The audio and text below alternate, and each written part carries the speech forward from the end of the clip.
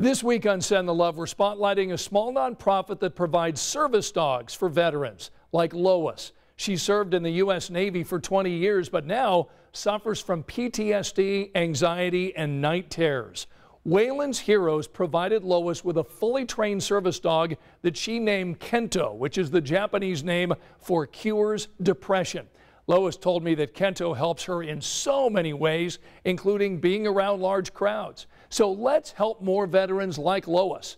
When we pool a bunch of small donations together, we can help Whalen's Heroes reach their big goals. $250 provides training, treats, toys, and dog food for one service dog. $500 pays for all of that, plus a large crate and a comfortable bed for a service dog.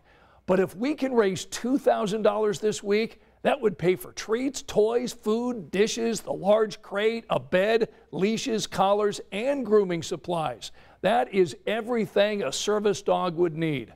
If you'd be willing to donate $5, here's what you do. Text the word love to 317-655-5740 and I'll send you the donation details. Thanks for joining us as we send the love this week to Whalen's Heroes.